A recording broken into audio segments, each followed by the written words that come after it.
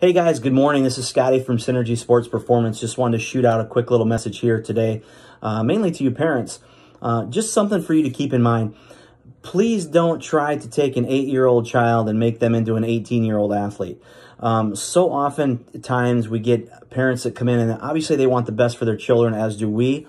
But sometimes we lose that patience factor and we just want more out of that kid than really what their body is ready for.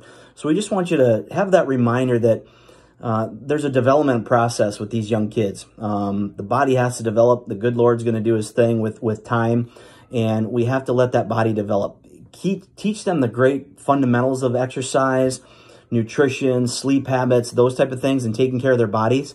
But don't try to take that 8-year-old quarterback and make him into Aaron Rodgers. Aaron Rodgers has a lifetime of training and expertise and playing in college and working with coaches, and he's a man. Those are things that we want you to keep in mind with your children. Just patience and time. I think it's the best safety thing that we can give to our kids today. Thanks.